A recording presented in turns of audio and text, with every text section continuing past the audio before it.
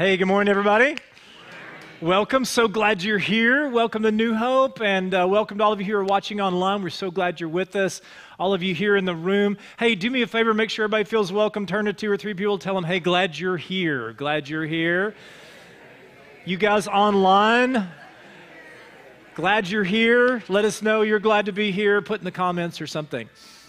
All right, well, we are in session 4 of this series we're doing called The Book, and we're talking about this book called the Bible, and really just kind of looking at what is it really, and what is it about, and how do we understand it.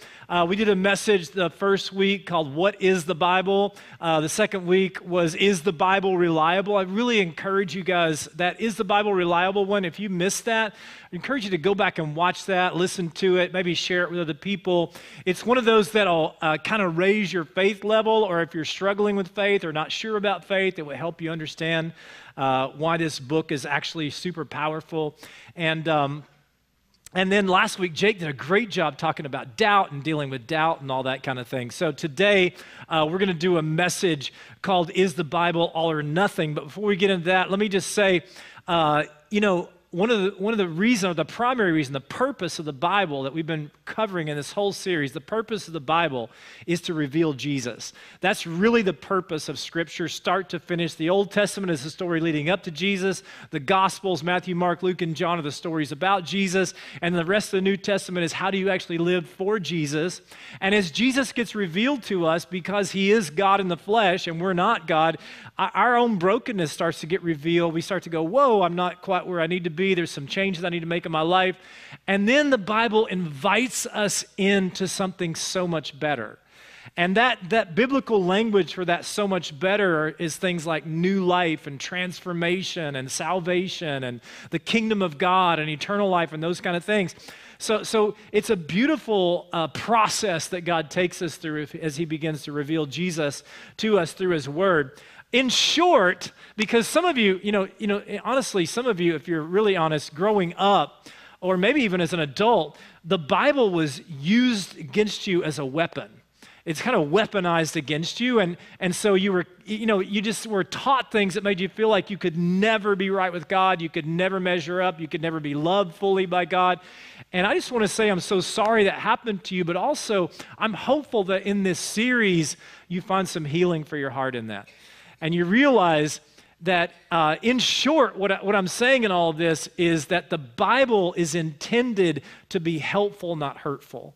That is really the intention of God's word, is to be helpful, not hurtful. And Jesus actually talked about this in Matthew chapter 7 at the end of his longest sermon recorded, called the Sermon on the Mount.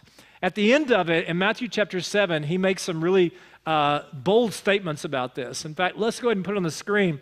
This is Jesus speaking. He says, therefore, everyone who hears these words of mine and puts them into practice, in other words, everyone who listens to the word of God and actually does something with it, applies it to their lives, is like a wise man who built his house on a rock. The rain came down, the streams rose, and the winds blew and beat against that house, yet it did not fall because it had its foundation on the rock. But everyone who hears these words of mine and does not put them into practice is like a foolish man who built his house on sand. The rain came down, the streams rose, and the winds blew and beat against that house, and it fell with a great crash. So what is Jesus saying here? He's saying, look, if you actually take my word, engage my word, and actually apply it to your life, you're still going to have trouble. I mean, we all know that, right? Can I get an amen on life is tough? That's right? We all know there's going to be trouble. Jesus said, either way, whether you apply my word or not, the rain's going to come, the streams are going to rise, and there's going to be wind and all these trouble in life. But at the end of the day, if you apply my word to your life, your house will still be standing even in the midst of the storms. And that's really good news, guys. That's really good news. But that only comes as we actually apply the word of God to our lives.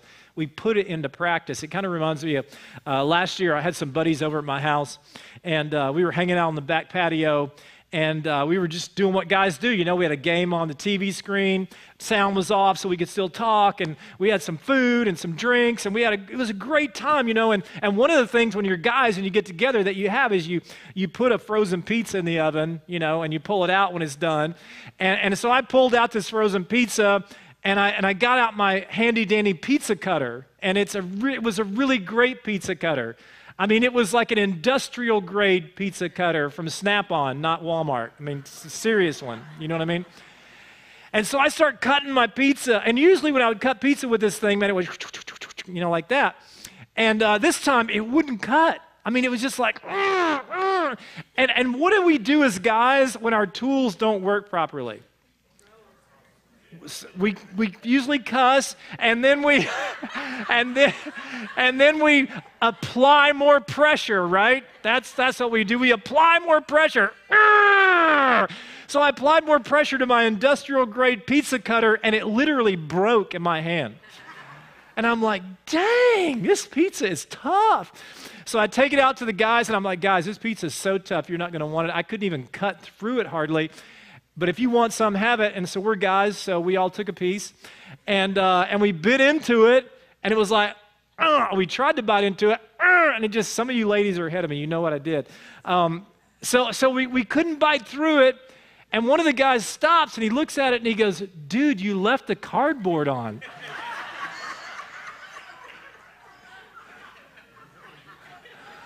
And all I could think of, so that pizza cutter, by the way, was from my friend John Crow. So during worship, John was in first service, so during worship, he brought me a new Snap-on pizza cutter. So this is the real deal, guys. Don't try to cut cardboard with it. But all I could think of afterwards was, what if I'd read the instructions?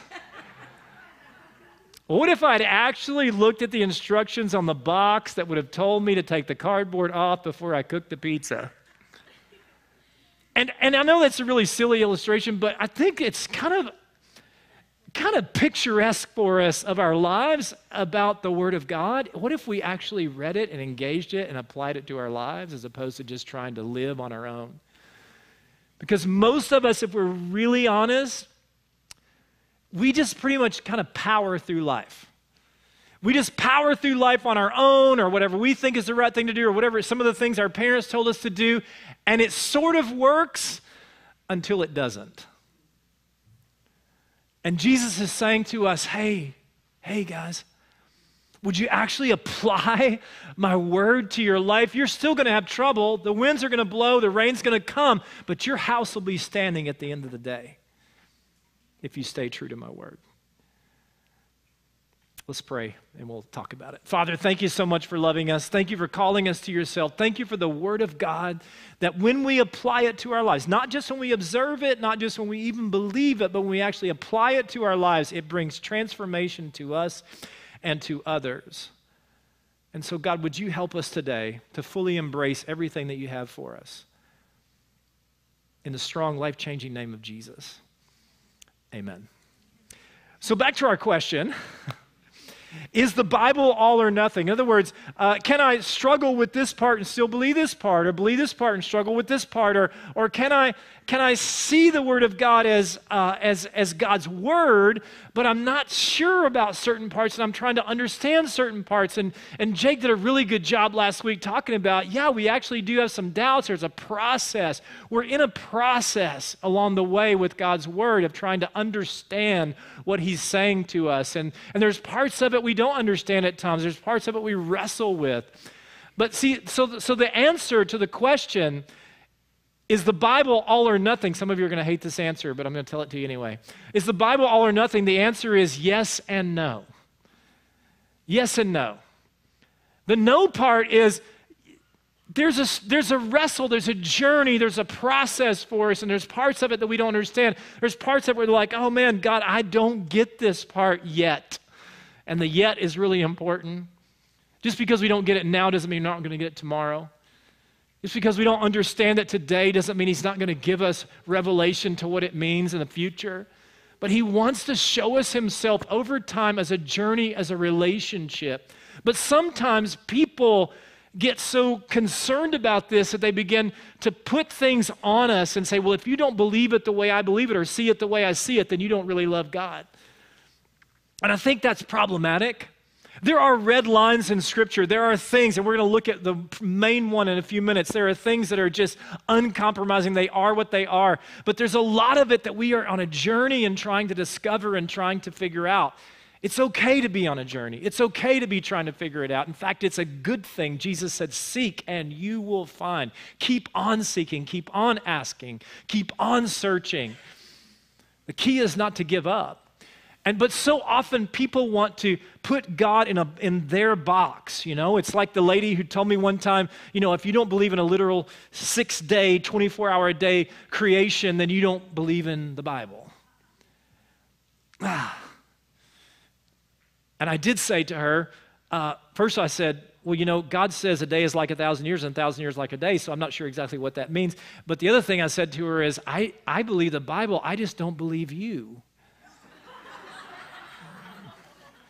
And she left our church for some reason. Anyway, but sometimes people will put stuff on you that God is not necessarily putting on you, and it's easy to get caught up in that and think that that's what God is saying somehow. Can I just be really honest with you guys? Can we be honest today? Everybody okay with honesty? There are some things in God's Word, especially in the book of Revelation, the last book in the Bible, that I'm not sure what's metaphorical and what's literal. I'm not sure. And some people will say they're really sure when they're really not. Like in the 80s, I was alive back then. In the 80s, there was a book written. It sold over 300,000 copies. It was a book written. It was about Jesus, the 88 reasons Jesus is coming back in 1988. And then 1988 came and went, and Jesus hadn't come back. So he wrote a second book. I missed it, or something like that. He did write a second book, but it didn't sell very many copies. Anyway, but sometimes we do that, right? We put those things on people, or we put those things on ourselves that God is not necessarily putting on us. You know, if someone tells you they understand every single thing about Revelation, they know what every single thing is, what's metaphorical and what's literal and what's not, they're either lying to you or they're doing meth. I don't know which one. But it's not totally clear. There is a mystery to God. Here's what I know from the book of Revelation. You know what I know? Jesus is coming back and it's going to be awesome. That's what I know for sure. That's what I know for sure. But there's other parts of it I'm not quite sure about. And it's okay. And I believe God to be faithful to show us things over time. The one constant, the red line in Scripture, however, is Jesus. That's non-compromisable, if you will. Jesus is the red line of Scripture. The whole story is about Jesus. It's designed to point us to Jesus, and He is the ultimate end to the story. Jesus is God with skin on. He is God in the flesh. He came to earth. God came to earth as this man Jesus to bring new life to us, to show us how to live, to show us the way to live. He is the way, the truth, and the life. In fact, John 14, Jesus made this crystal clear. I mean, he just left no question about it. He was talking to some of his disciples, and his disciples had some questions, just like we have questions. It's okay to have questions, but Jesus answers these questions with absolute clarity. Look at what he says. This is Thomas asking for. Thomas said to him, "Lord, we don't know where you're going, so how can we know the way?" Jesus answered, "I am the way. I am the way and the truth and the life." And then he adds this next sentence to be really crystal clear. "No one comes to the Father except through me. If you really know me, you will know my Father as well. From now on, you do know him and have seen him." And for first century Jews, who Jesus was a first century Jew, and he was speaking to first century Jews, the term the Father referred to God. He's saying, I'm the way, the truth, and the life, and nobody comes to the Father except through me. I am the way. And then Philip, one of his other disciples, has a follow-up question. Have you ever been frustrated as a leader with your people because they have questions? I'm just saying, it's like Jesus is like, okay, guys, are you ever going to get this? Philip said, Lord, show us the Father, and that will be enough for us. And he's got to be thinking, did you hear what I just said? But he's, show us the Father, and that'll be enough for us. Jesus answered, don't you know me, Philip? Even after I've been among you such a long time, and look at this last line, just to clear it up 100% completely, anyone who has seen me has seen the Father. Jesus is God in the flesh. He is God come to earth. He is the way, the truth, and the life. And then Peter quotes, he says this later in Acts chapter 4. He says salvation, speaking about Jesus, he says salvation is found in no one else, for there is no other name under heaven given to mankind by which we must be saved. Our belief about Jesus is what unifies us as his followers and is inviolable. You see, guys, the Bible is not God. I know some of you are like, well, duh, but sometimes we kind of get confused. The Bible is not God. It is a tool, or some of you might prefer the word revelation. It is a tool that leads us to Jesus, who is God. That is the Bible. It is God's revelation to us to reveal to us who Jesus is, because Jesus is God in the flesh. And the reason I'm so spending time on this, staying here, is because if that is true, if Jesus is who he says he is, then Jesus deserves a response from us. In fact, I would say it this way, Jesus requires a response from us. We don't like things like require, do we? We don't like that. He demands a response from us. We have to decide as human beings, okay, Jesus, this is who you say you are, and I as a human, as a person, have to decide, what will I do with that? Will I agree with that and then surrender my life to Jesus, or will I disagree with that and go a different direction? There's really not an in-between space here. Jesus didn't leave any room for in-between on this issue. We can have doubts about a lot of stuff. We can have questions. We can have concerns. We can be in process. But at some point, we have to decide what we're going to do with Jesus.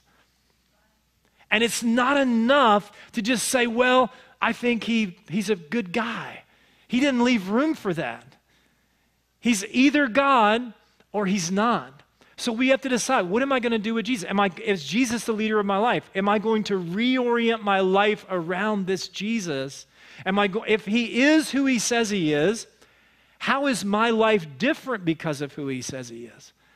Because if Jesus is God, then I've got to consider how I am living and what I am doing with my life, and is he going to be my God, or is someone else or something else going to be my God?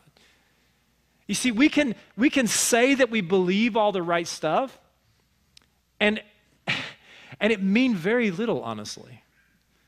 James, in James chapter 2, said it this way. Look at what James said.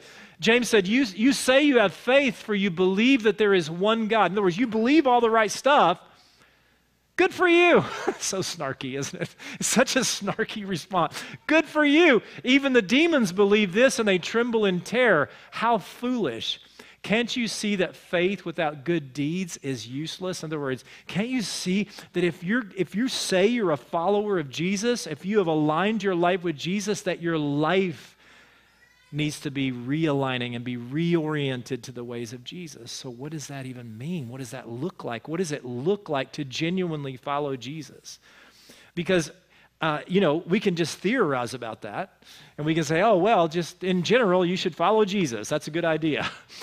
So every week we talk about some kind of application, but I want to really differentiate between what the world invites us into and what Jesus is inviting us into. And so I'm going to compare those two from the book of Matthew. We could make a much longer list, but from the book of Matthew, because we've been going through the book of Matthew as a church family. And so I'm just going to, from the book of Matthew, compare to the world's invitation to Jesus' invitation. And I'm going to put this on the screen. You can take a picture of it if you want to and help you remember it or whatever. But we're going to walk through this, okay? So let's put it on the screen here. The world's invitation as opposed to Jesus' invitation. The first invitation from the world is to compare, compare, compare. Can I get an amen on that? That is the world's way, right? Compare everything. And social media just drives this even more. Compare, compare, compare. Compare your house, compare your car, compare your looks, compare your clothes, compare your kids. If you got kids, compare your marriage, compare your bank account, compare your followers, compare everything in your life all the time in your life, and it leads to either being really, really prideful or really, really shamed. That's what that leads to. Jesus' invitation, on the other hand, is to identity in Him. Why does that matter up against comparison? Well, think about it. He invites us to identify ourselves as sons and daughters of the living God. See, when you give your life to Christ, you are adopted into God's family. In other words, you are at that moment, you become a son or a daughter of the King. You become a prince or a princess in the kingdom of God. Think about princes and princesses. They don't care about what anybody else is doing.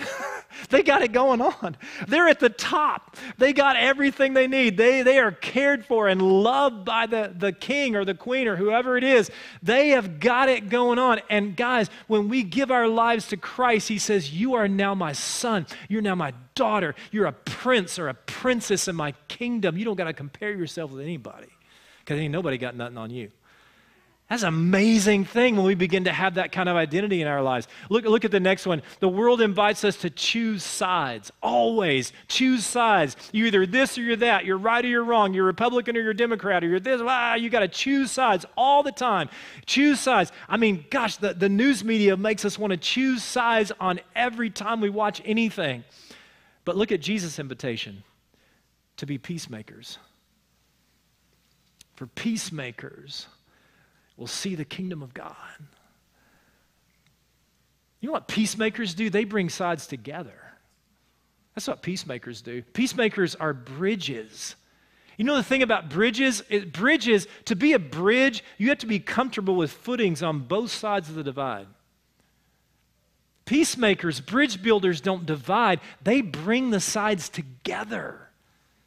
Can you imagine for a moment if Washington, D.C. was filled with peacemakers instead of politicians, how different our country would feel and how it would be?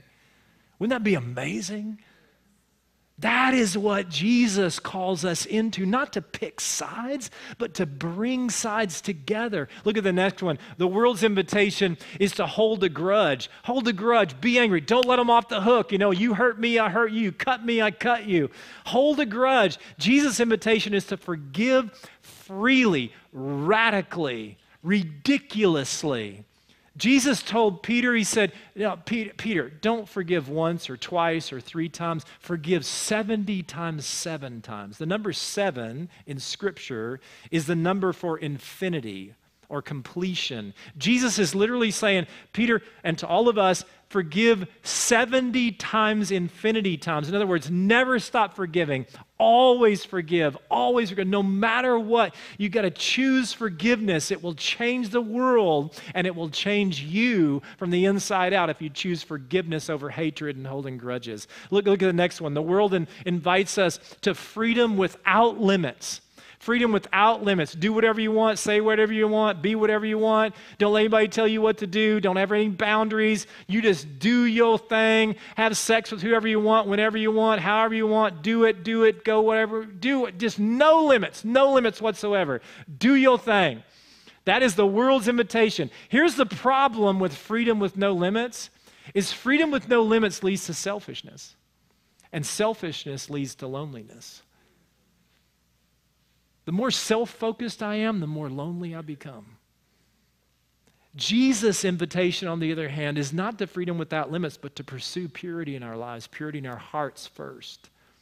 purity in our hearts. God, I want to be right before you. God, whatever you say, I agree with. I'm going your way. I'm going to choose your way, Jesus. I want my heart to be pure before you. I want to treat others the way you want me to treat them. I want to follow you with all of my heart. I want to live by your ethics, by your sexual ethic of sex being for a man and a woman in a loving, committed relationship. I want to follow you in the purity of my heart and the purity of my actions and everything that I'm doing. I want my life to align with you and what you want. That is Jesus' invitation to us, and we get to say yes or no to it along the way. Again, look at the next one, the world's invitation. Love those who love me and hate those who hate me. Jesus' invitation, love your enemies and pray for those who persecute you. Wow, would that change the world or what? World's invitation, dispose of inconveniences. Whatever or whoever inconveniences me, get them out of the way. Jesus' invitation is to value every person on the planet, no matter who they are, no matter what their background is, no matter what color of the skin is, no matter what their language is, no matter what country they're from. Value every child in the mother's womb and every child at the border. It's not one or the other. It's not choose sides. We value all those children because they all represent God because they are made in the image of God. World's invitation is to worry, worry, worry. Can I get an amen on that one? Worry about everything. Worry about everything. In fact, if you don't worry, that means you don't care. Jesus' invitation is put God first. Seek first the kingdom of God and his righteousness. Seek God first and worry less. Worry less. Let go of worry. Because I'm a good father, just like we sang about today. He's a good father, and he really does have good things in mind for us. Yes, you will go through some hard times. Yes, you will face some difficulties, but at the end of the day, if you stand on the rock, your house will be standing at the end of the day. This is Jesus' invitation to us, guys. And every one of us as human beings have to decide what we're going to do with Jesus. And are we going to align ourselves with this Jesus that many of us say that we follow?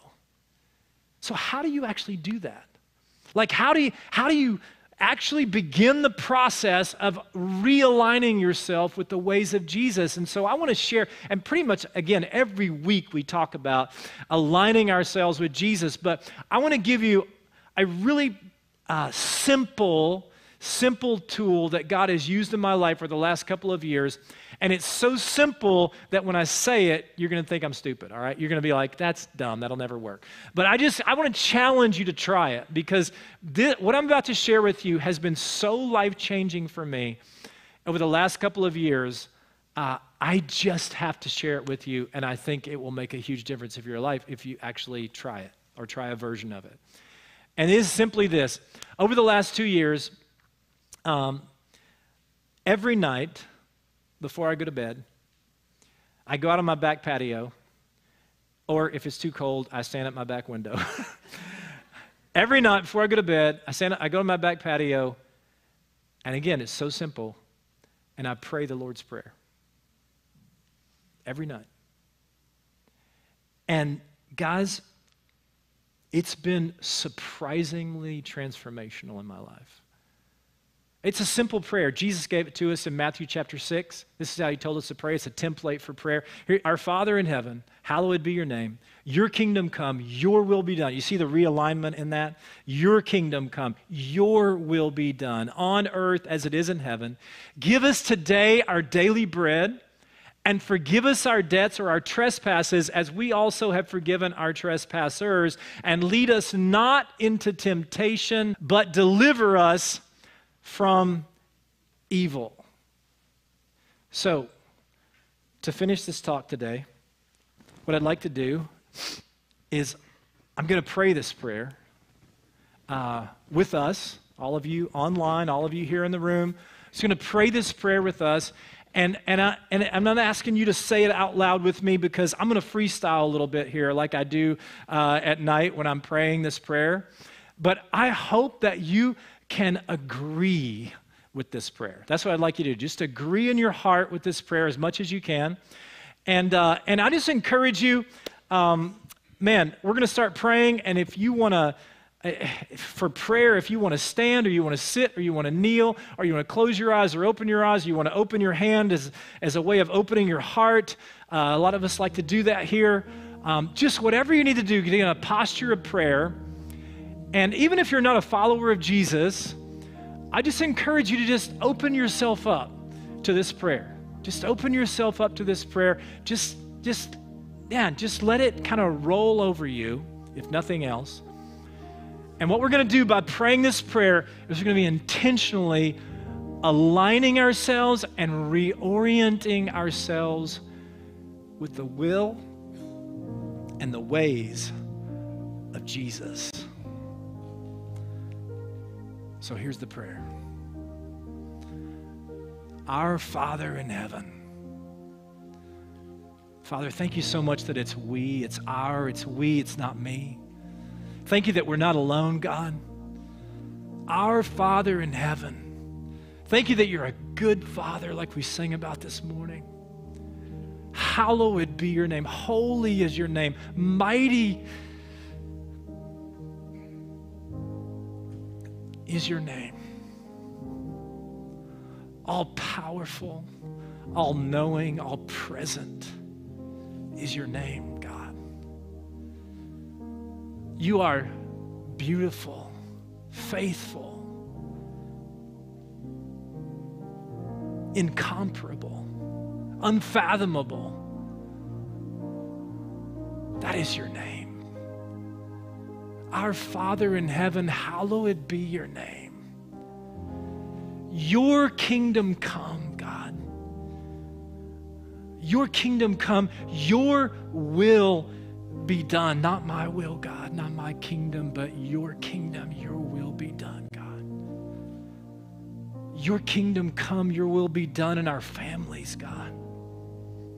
Your kingdom come, your will be done in our marriages. Your kingdom come, your will be done in our children and our grandchildren and to 1,000 generations after us.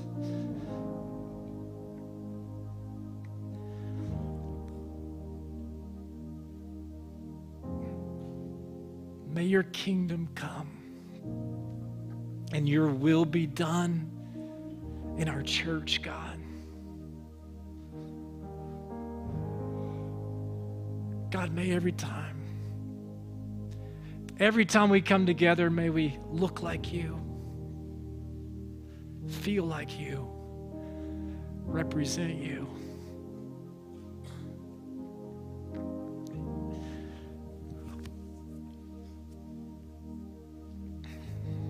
Your kingdom come.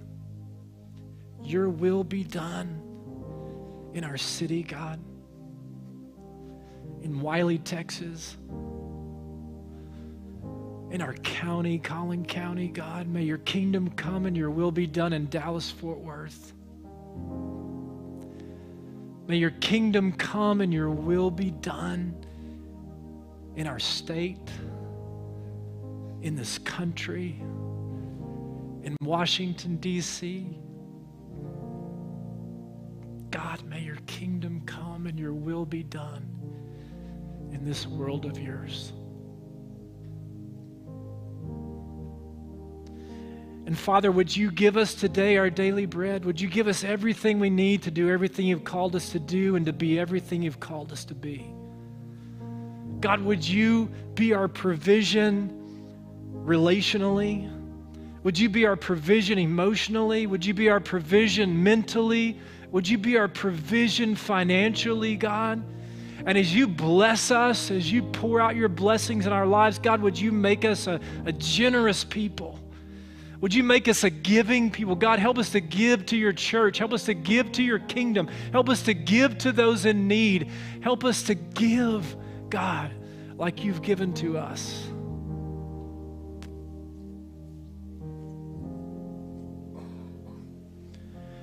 And Father, would you forgive us our trespasses, for they are many. God, we've all made mistakes in our lives. We've all hurt people. Many times people we didn't mean to, and sometimes people we did. And God, we need your forgiveness. God, would you forgive us where we've been manipulative or controlling? God, where we've been passive. God, where we've gone our own way rather than going your way, would you forgive us our trespasses? As you forgive, as we forgive those who trespass against us, God, would you help us to forgive other people the way you've forgiven us?